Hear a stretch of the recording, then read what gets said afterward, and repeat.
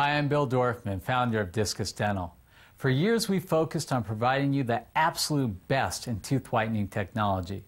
That's how we became America's #1 tooth whitening company.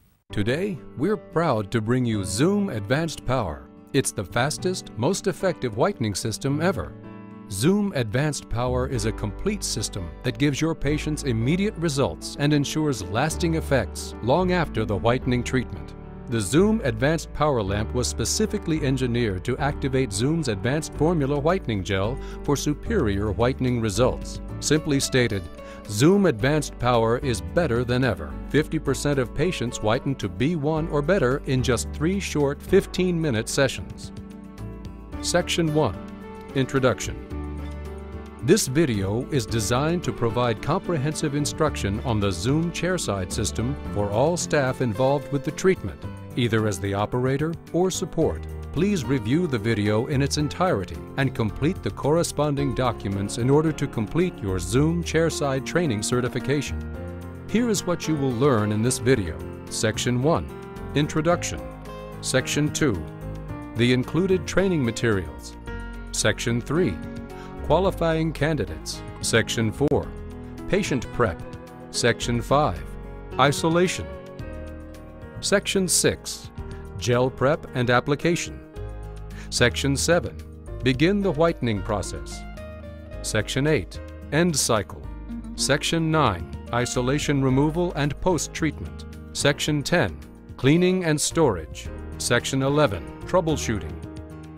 Please have the video available during your scheduled training session for referral. It can be used as a resource once your office begins the Zoom Chairside treatments. Section 2. Included training materials.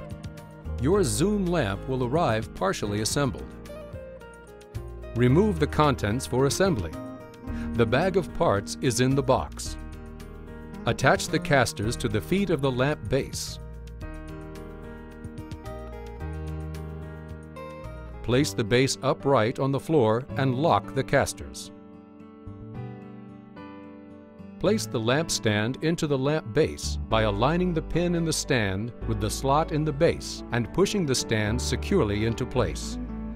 Remove the bolt and washers from the parts bag, then remove the plastic cover from the end of the bolt. Reaching under the lamp base, screw the bolt into the bottom of the base, securing it to the lamp stand. To attach the lamp head, loosen the knobs by the socket at the end of the boom by 4 or 5 turns. Gently but firmly push the lamp head into the socket and tighten the knobs to secure. Place the lamp boom onto the lamp stand by aligning the hole at the base of the boom joint with the stand joint. Remove the screw and Allen wrench from the bag of parts. Insert the screw into the boom stand joint and tighten using the wrench provided.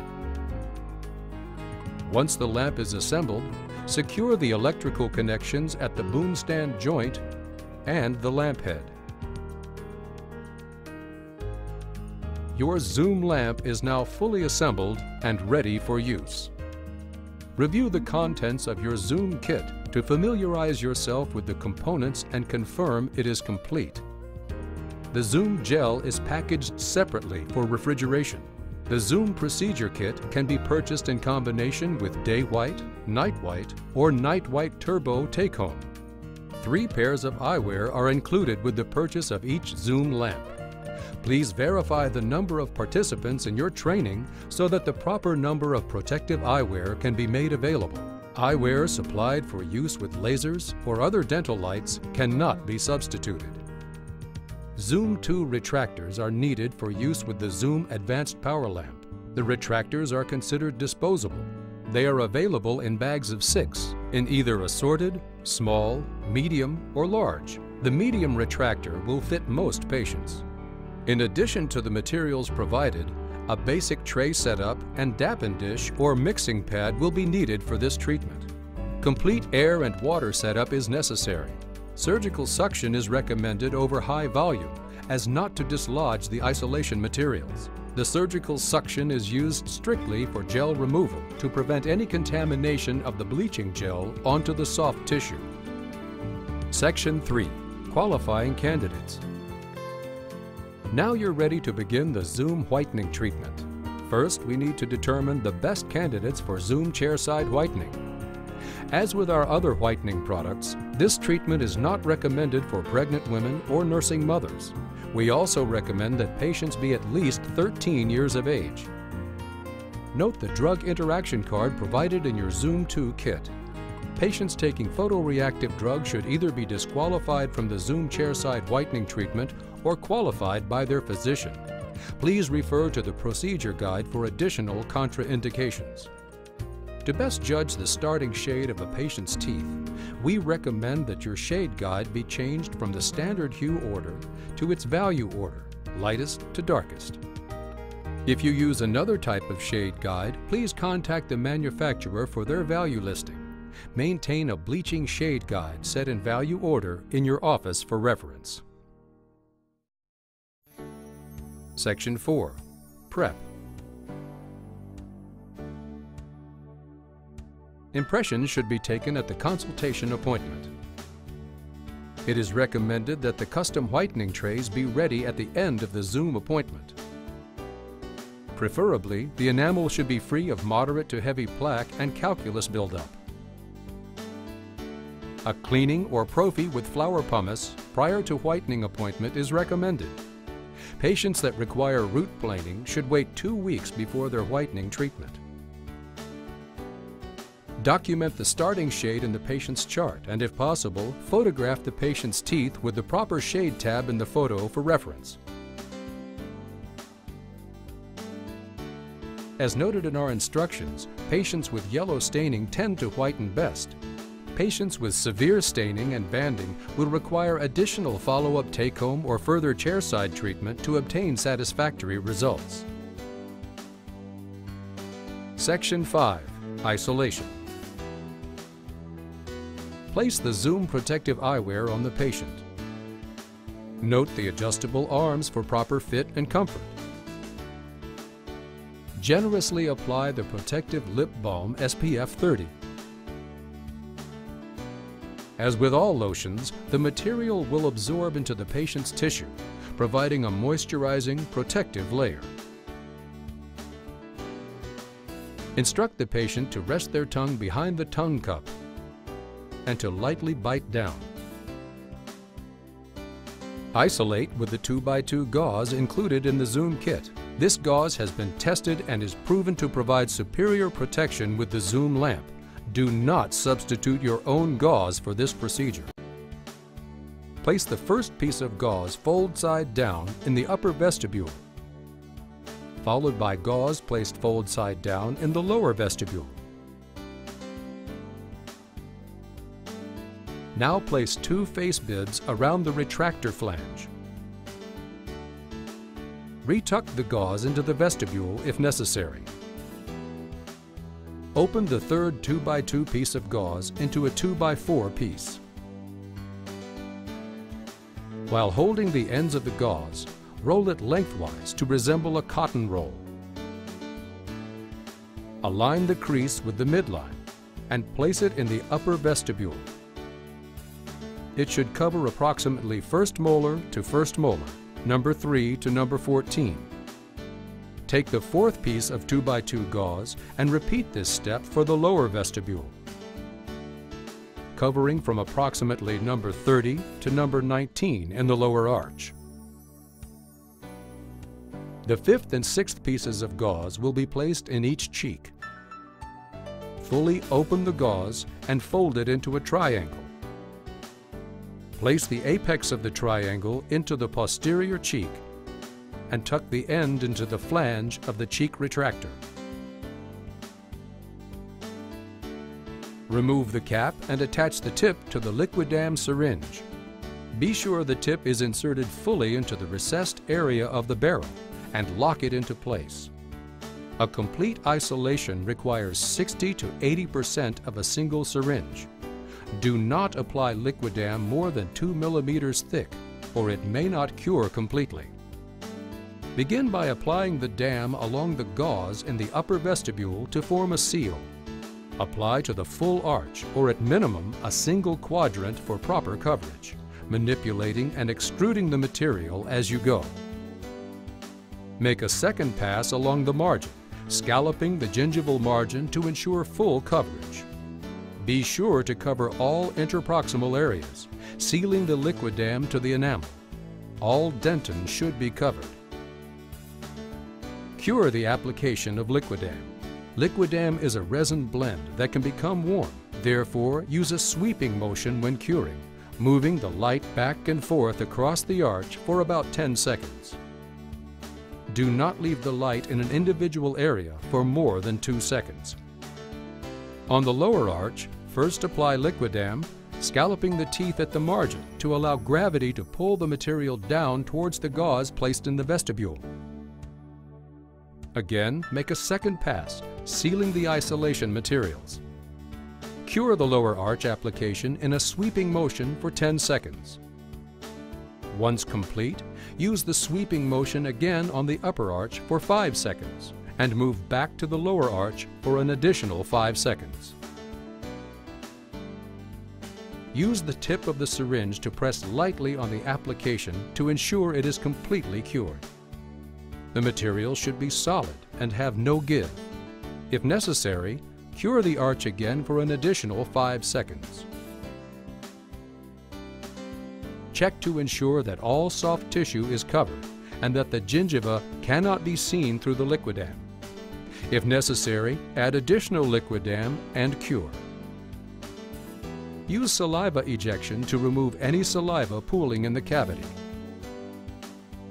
Open the final piece of gauze and place it between the teeth, over the retractor's tongue cup. Make a final check to ensure no tissue is left uncovered. Use the motto, "No pink," as a standard. Check the interproximal areas of the application, especially on your blind side. Check the entire oral cavity to ensure all tissue is covered. Apply additional gauze or liquidam where necessary. Section 6. Gel prep and application. Break open the end of the swab applicator at the line to release the solution into the tip. Apply one swab to the top and bottom arch. The solution does not need to dry. The whitening gel may be applied immediately. To enhance shelf life of the gel, the Zoom whitening syringes must be refrigerated while stored. However, the gel must be returned to room temperature for use. Either remove the gel from the refrigerator the night before, allowing the gel to remain at room temperature for at least 6 hours, or place the syringe in a cup of hot tap water for 10 minutes and remove the syringe 5 minutes prior to use. Refer to the instruction manual for specific temperatures. Remove the cap by rotating a quarter turn to the right.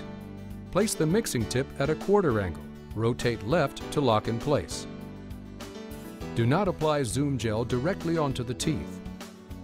Extrude the gel into a dappen dish or onto a mixing pad. Use the brush supplied in the kit to stir the gel and apply it to the teeth. Apply the gel to the facial area of all visible teeth, approximately 1 to 2 millimeters thick. Section 7. Begin the whitening process. Activate the main power switch located on the side of the power supply module. The dash side of the button should be pressed for the unit to be in the on position. Adjust the back of the chair to a comfortable position, approximately reclined 30 degrees. This is the easiest position for lamp placement, but adjust appropriately for patient comfort. Attach the light guide to the lamp. The lamp will not turn on if the light guide is not in place. The display will read "Guide Status, Guide Attached" when the light guide is attached, and will then read "X of X sessions, press Start." The number of sessions can vary based on the kit type. The light guide is designed to ensure proper distance to the light and maintain light exposure to the smile zone. Slide the lamp into place next to the patient. Position the lamp head to the patient's smile zone, aligning the slots on the light guide with the retractor. Place the end of the retractor into the slots located on either side of the light guide. Press the Start button on the display panel to turn on the light and activate the timer. It will begin the 15-minute countdown. It is normal for the light to flicker for the first few seconds. Be sure to check on the patient regularly during this period. If you plan to leave the room for an extended time, provide the patient with a means to contact you, such as a small bell. It is also helpful to have a paper and pencil available in case the patient needs a means of communication. Point out to the patient that the progress of each session will be tracked by 4 lights on the top of the lamp head. A light will appear for each 25% of the session. These lights are also helpful for checking on the patient's progress and time remaining. Section 8. End cycle. The lamp will beep once when 3 minutes are remaining and again 3 times on the final 3 seconds of the cycle, with one long beep when the time reaches 0. The light will automatically turn off when the cycle is complete. Remove the light guide from the retractor. Gently pull the lamp away from the patient while maintaining the vertical position. Carefully remove the gel with suction and/or wipe the surface of the enamel clean with damp gauze. Take care not to dislodge the isolation materials. Do not irrigate. The force of the water may pull the dam loose and saturate the isolation materials. Check the isolation materials to ensure they are intact and no pink is visible. If the patient notes sensitivity at the margin due to tissue oxidation, open the vitamin E oil and use the brush to apply the oil to the sensitive area. The vitamin E will help to soothe the tissue and act as a barrier against further gel contamination. The vitamin E oil may be applied to any tissue that has had contact with the whitening gel and may be sensitive or has turned white from the oxidation. Apply the starter swab to the top and bottom arches as before. Bleed the syringe to remove the oxygenated gel and ensure a fresh mix. Extrude the fresh gel into a dappen dish and apply as before with the enclosed brush. Use horizontal movement to reposition the light. At the beginning of each session, note that the number of sessions remaining has been reduced. Attach the light guide to the retractor and press the Start button to activate the timer. Repeat these steps for each session to complete the whitening procedure. Section 9. Isolation removal and post-treatment. Remove the light guide from the slots and gently pull the lamp from the patient. Slide the lamp out of the way. Suction or wipe the gel from the teeth. Use damp gauze to remove the residual gel. Use the cotton pliers to grasp the gauze isolation and gently pull. All of the isolation material should pull free from the mouth in one unit. The retractor should remain in place. If the gauze is excessively dry, moisten it lightly before removal. Completely rinse the teeth and irrigate the oral cavity. If liquidam remains interproximally, remove with floss. Lightly use air to remove remaining material. Now it is time to judge the initial whitening results.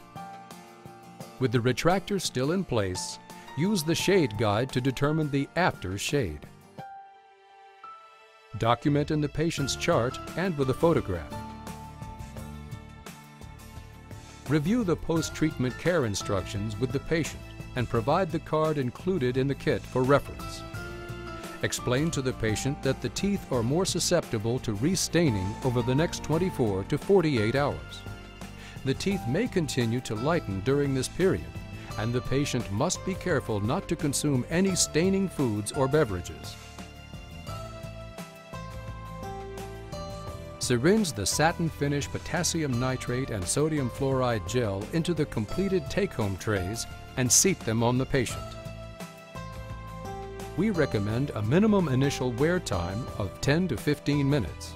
A complete application requires approximately half of one syringe. If the trays are not ready, syringe the satin finish directly onto the teeth. Dispense the take-home whitening gel for maintenance care to the patient. The remaining satin finish gel or a desensitizing product such as Relief ACP can also be dispensed to the patient at this time. Section 10. Cleaning and storage. Use any standard quaternary ammonium phenolic-based disinfectant or alcohol to wipe down your Zoom lamp. Do not spray disinfecting agents directly onto the unit. Do not use glutaraldehyde to clean your lamp. Such materials can damage the coating surface. When the lamp is off, prior to the next Zoom appointment, check the glass in the aperture to ensure no residue from the cleaning fluid remains. Position the lamp comfortably for storage in your office. Section 11. Troubleshooting. The light will not turn on if the light guide is not in place. The display will continue to read "Attach Guide." Use of the light guide is mandatory to maintain proper distance to the light and maintain positioning at the smile zone. Always cure the liquidam in a sweeping motion. If the light is held in one position too long, the material can heat up, causing discomfort to the patient. Curing in a sweeping motion allows for proper cooling of the material.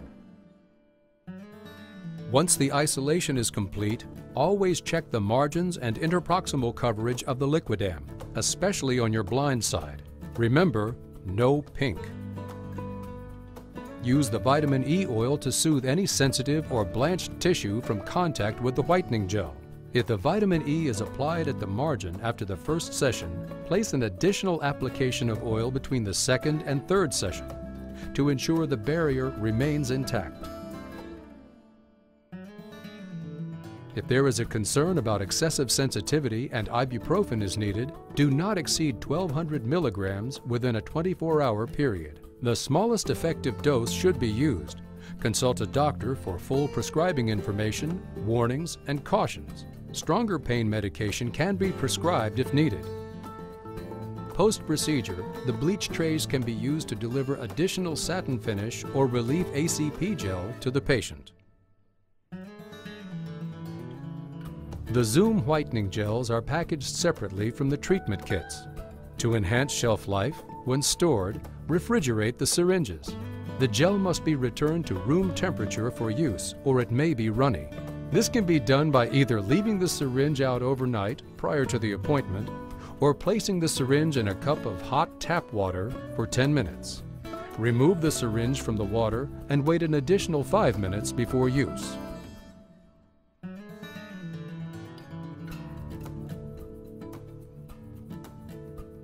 Please check the Discus Dental website or contact your sales representative for additional copies of these and other reference materials and forms.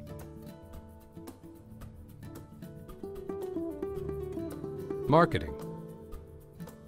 Now that you've completed this Zoom training, you're ready to let existing and new patients know they can have a brighter, whiter smile in less than an hour. For more information about marketing Zoom to current and potential patients, call your sales representative.